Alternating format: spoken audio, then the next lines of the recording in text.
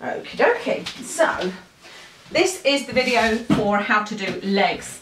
Now I'm going to show you how you could scissor them, but I use the clippers. But the way to scissor them, it is something that takes a bit of time, but it does look better. Let me put this down. What you need is a brush and obviously some scissors, or you can use a comb, it doesn't really matter, but there is a lot of brushing and combing of the legs. And the idea basically, I know darling, you don't like these being done, do you? There's a good boy. Is you brush all the hair up, like so. I know, darling, I know. So you really need to give the legs a really good brush first. Brush all the hair up.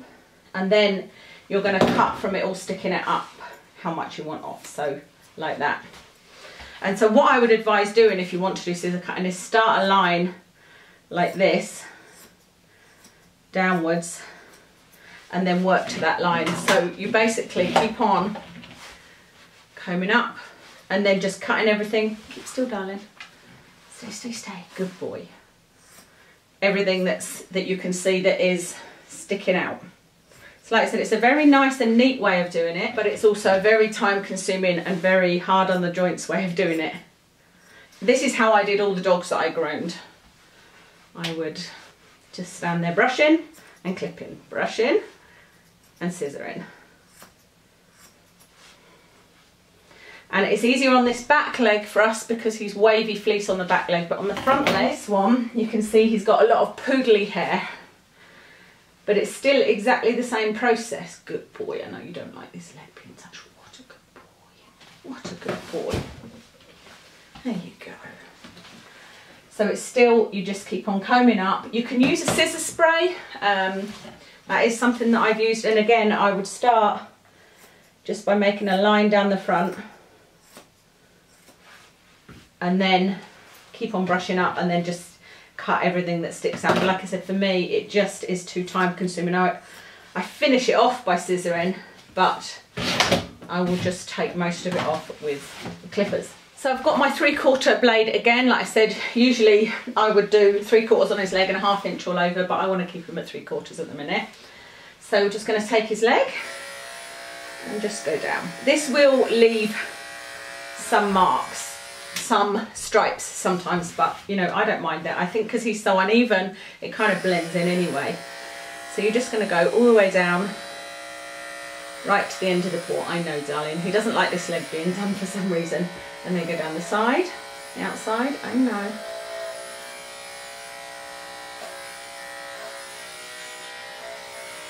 And then underneath on the outside. Be very careful that they don't catch their paws. Good boy. Then you want to go down the inside, so just pull his leg slightly forward and then go down. But I'm going to try and feel for his dew claw.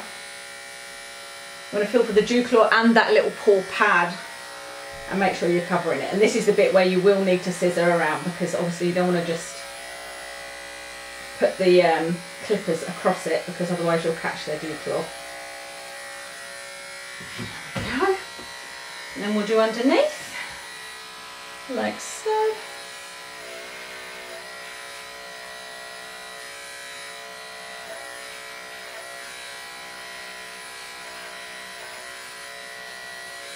If ever you do come across anything as you're using your clippers, do just check, you know, if there's any resistance, check that it's not a really big mat, because that you're just not going to get through it by using your clippers without using a shorter blade.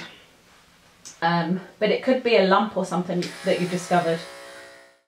Back legs are exactly the same. I'm just going to go down them. I'm going to go a bit lighter on the back legs on my hand because they can look really skinny. Obviously on the back legs you don't need to worry about dew claws, although I think there is one breed of dog that has dew claws on the back and I can't remember what it is, so hopefully you will know if you have that dog.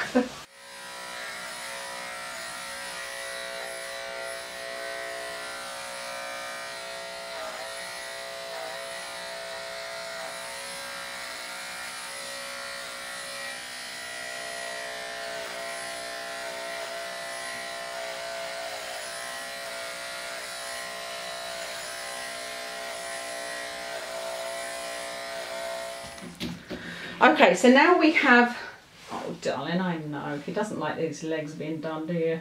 It's not too bad with the back ones actually. It seems to be the front ones that he's more bothered about. So, firstly you can see that there's a big chunk of hair here sticking out, so we need to sort of blend in, especially if you have chosen to do a different size on the bottom. So I'm just going to brush up, and on any bits that are sticking out, just chop them away. So brushed up, and I can see that bit here. Obviously make sure that you're not catching his skin, and just chop downwards. And obviously be careful if you've not got such a good doggy as mine. He wasn't always this calm, you know. You do need to train to do this, like train the dog. I don't mean train as in the person, but you do need to train the doggy. So I'm just brushing that up, and then I'm going to take this and cut a little bit more. He's got a strange little hole here in his leg where he had his, what do you call those things? What are they called? What are they called, that little thing that was in there? Cannula, that's the word I was thinking of. So at the bottom, you can see at the minute probably his leg looks skinny and his foot looks big. And that's because you can't really use your clippers too much at the bottom. So we want to do his foot.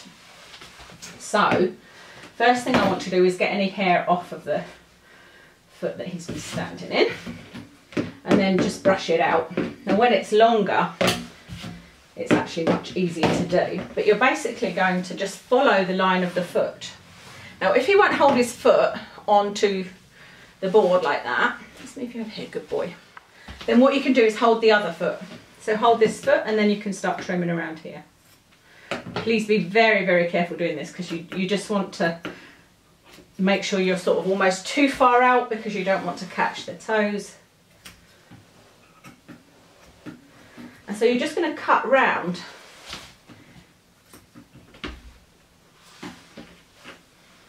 Oh goodness. Okay, Miff, right there. Thought I'd caught him, but I haven't. So that's you cut in the shape of the foot, but the bottom of the foot will need some work. And so again, we're just going to hold his foot out straight like this, brush all the fur backwards. So we're doing it like this, and then go into it and just into a straight line.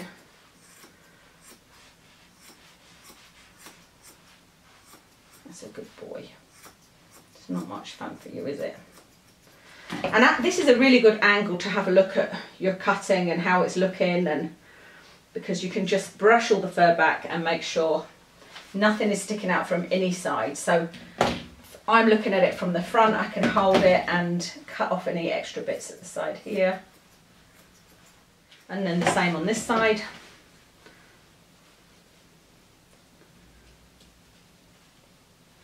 Good boy, good boy. Good boy. That's a good boy. I'll look at the wrist. And let's have a look. It still looks quite big at the bottom, so I've got a bit more chopping to do. So again, you can do some chopping while he's got his foot down. All the different angles that they sit in, just try and take advantage of them. So while he's sitting, I'm just going to keep on brushing his fur up on his little tootsies. I know, darling, I know. It's not very nice, is it? No. So just keep on brushing his fur up like that.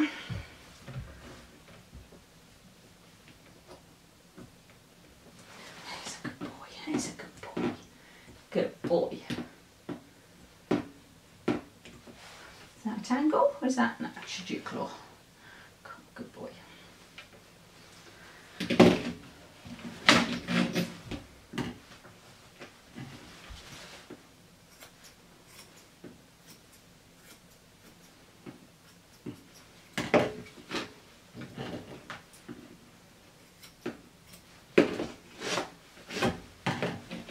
He's a good boy.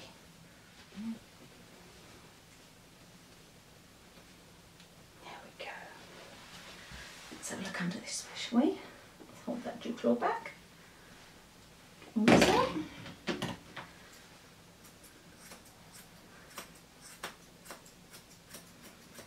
There we go. There we go.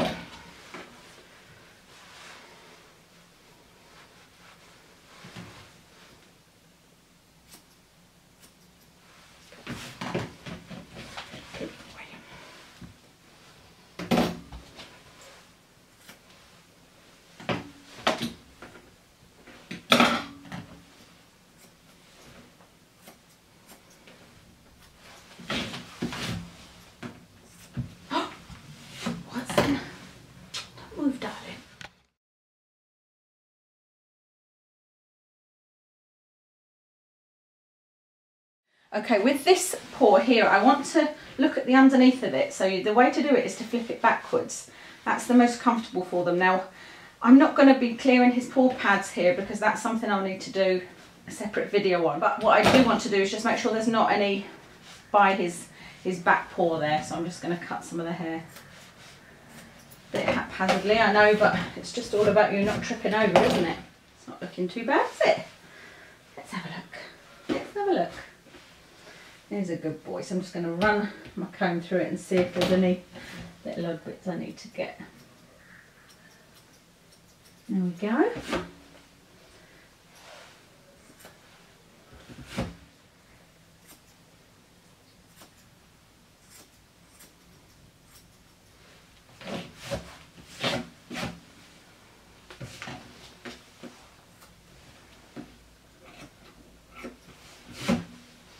So just keep on fluffing up the fur and just taking off any extra bits. Once you start to do this yourself, you realise, oh my goodness, how much work goes into this. I don't know how the professionals do it, I really don't. And you can cut a bit further in here, just at the joint of the foot, just to make it look more like a foot. So I'm just going to show you the front of his feet, if we can get him to turn around for us. Okay, so can you see his 2 feet? I'm going to try and quickly get a close-up before he decides to change position. You see the difference in the one that's done and the one that's not.